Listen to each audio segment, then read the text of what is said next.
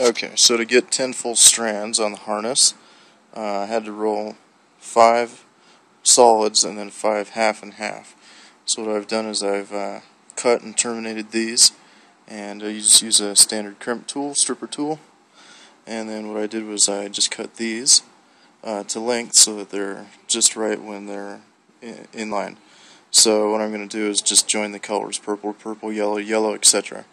And these are 16 gauge wire, so when you use your stripper you're going to use the 16 hole, squeeze it down tight on the insulation. I'd show you but I can't with one hand. And strip the insulation off, and you only want to strip off a little bit, about that much, which isn't very much, and if you look at these, that's about how much half of that is. You see that little dent right there is half. So that's what we're going to do. And then put them together and crimp them.